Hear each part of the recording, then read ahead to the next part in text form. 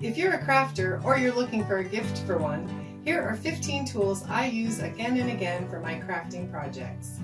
I use these tools to upcycle and transform trash, but most of them are just all-around basic tools any crafter could use. I'm starting from least expensive to most expensive, so there are ideas for every budget.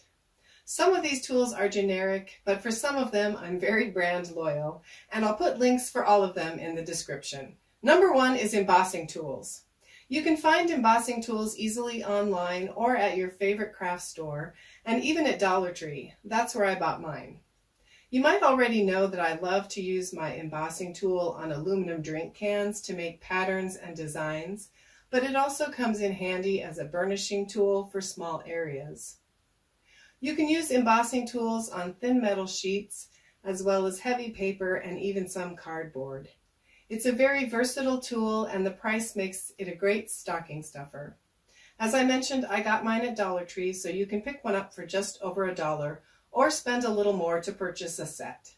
Number 2 is a center punch. This handy tool is great to use on wood, metal, and even heavy plastic to mark, drill, and punch holes.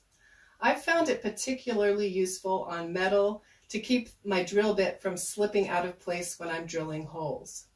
To use this tool, you just push straight down on the handle until the spring pops inside and makes a small indentation to mark your material. You can find a set of 2 punches for around $12, so you can stick one in a stocking and keep one for yourself. Number 3 is needle nose pliers. These pliers are a toolbox basic. They're handy for so many projects. They're great for holding small items, and they can be used for cutting and shaping wire. If you do any jewelry work, they are a must-have, and I recommend having 2 pairs for opening and closing jump rings. I've also used them for removing stuck glue caps and squeezing out tubes. And you can find these pliers in a variety of styles, priced from $5 to $15. Number 4 is round-tipped jewelry pliers.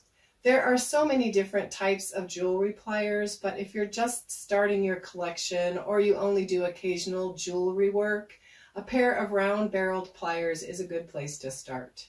They're useful for coiling wire in jewelry making and wire sculpture, and you can find them priced between $5 and $15. Number 5 is a 3 by 18 inch clear ruler. Now you might be thinking that a ruler is just a little too basic for this list, and I'm sure that you already own a ruler, but this isn't just any ruler. Fiskar makes these clear rulers in a variety of sizes, but my favorite is the 3-inch by 18-inch version. I like the longer length, and the 3-inch width makes it easy to work with to mark lines and measurements, and the clear grid makes it easy to draw multiple parallel and perpendicular lines.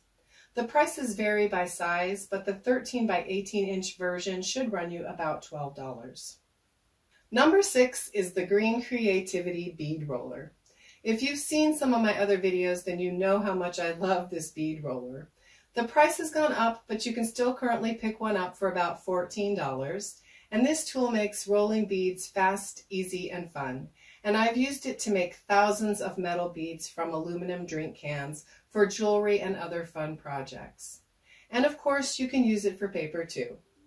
One word of caution, it can be a little addictive, so beware. Number 7, Whisk Scissor Tin Snips. There are a lot of different styles and sizes when it comes to tin snips, but this small straight cut scissor shaped pair are the only ones that I use. Since they're shaped like scissors and they're smaller than most tin snips, they're familiar and easy to handle, and they're great for cutting metal sheets, thick plastic, and more. I've used them for many of my tin can projects, including these earring styles made from vegetable and soup cans. You can pick up a pair for around $15 for all of your heavy-duty cutting needs. Number 8 is nail pulling pliers, and as the name would suggest, this tool is great for pulling stubborn nails and screws and even staples from wood.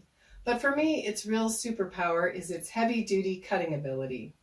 It's great for cutting heavy galvanized wire, wood dowels, and plastic tubing. I recently made these garden markers with stakes made from wire hangers, and if you've ever tried to cut wire hanger, you know how strong it is. These nail pulling pliers make tough cutting jobs a breeze, and you can find them in the tools section of your favorite hardware store or online from $10 to $20. Number 9 is the draft top. This is actually a kitchen gadget, and while draft top is the original, there are also knockoff versions as well.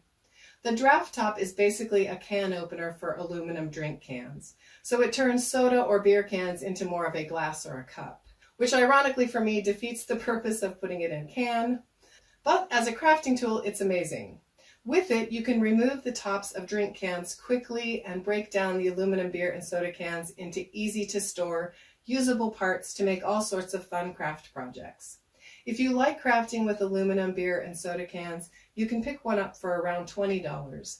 And if you'd like to learn more about how I break down drink cans for crafting, check the description box for my video tutorial.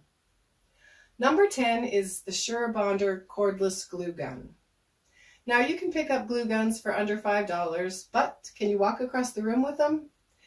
If you use hot glue on your crafting projects, I'm betting you'll appreciate this glue gun's cordless feature.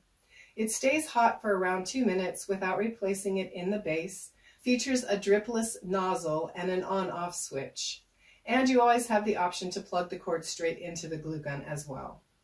The price is a little more expensive than the no-name glue guns, but they're still affordable at around $24. Number 11 is the Safe Cut can opener. This is another kitchen gadget, and it allows you to open a can and remove the top of the can cleanly with no sharp edges. And as an added bonus, you can also set the lid back in place. And if you craft with cans, then I probably don't need to tell you how cool that is. But there are a variety of styles and price ranges for safety can openers. I prefer this more expensive version by Kuhn Rikon because safe cut can openers can be a little difficult to figure out, and this model is just a nice sturdy and easy one to use. You can find them for about $25 or test out a less expensive version for your crafting projects. Number 12 is a Dapping and Doming Set. You can find dapping and doming sets in a variety of sizes, but this 36-piece set is a pretty standard one and provides a wide variety of size options for shaping metal, paper, and thin cardboard. If you enjoy making pieces of metal jewelry, this might be a tool you want to add to your collection. I've used mine to shape pieces of aluminum and steel from recycled cans, as well as shaping metal bottle caps. If you're interested, you should be able to find this set for about $35. Number 13 is the Pink Power Cordless Drill. I usually borrow the power tools from the hubby, but he bought me this Pink Power drill when he got tired of sharing his cordless drill with me. I've never really been a pink person, but I do love this tool and the fact that it is so clearly mine. It comes with a charging station, a few drill bits, and a second battery, so you always have a charge. And you can pick one up on Amazon for about $40. Number 14 is a microwave kiln. And if you're interested in learning to fuse glass, the microwave kiln is a really easy and affordable way to get started. There are a number of brands available, priced from as little as $25 all the way up to $200, depending on which brand you choose and whether or not there are accessories included.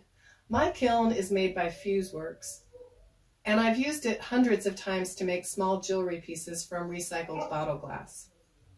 FuseWorks is one of the pricey brands, and I have heard that all microwave kilns are pretty much the same. So if you would like to be able to fuse glass in your microwave, one of these little kilns might just be what you're looking for. Number 15 is a Cricut cutting machine. If your budget allows it, the Cricut Maker is an all-around versatile tool that will expand your creativity. I've barely scratched the surface in learning what this machine can do, but it has already been worth the investment for me. I love being able to cut intricate shapes from my empty soda cans for all my craft projects. But this machine can do so much more. It's a perfect complement to a wide variety of craft interests. If you've been thinking about buying one, this might be the time. You can find the machine for around $200, or you can spend a little more for bundles with extra tools and supplies. Check the description box for the links to all the products in this video and to sign up to receive the Upcycle Design Lab newsletter. Be sure to click the like button if you enjoyed today's video and tap the subscribe button to join my YouTube community. You can also learn more from the Upcycle Design Lab by clicking one of the links below.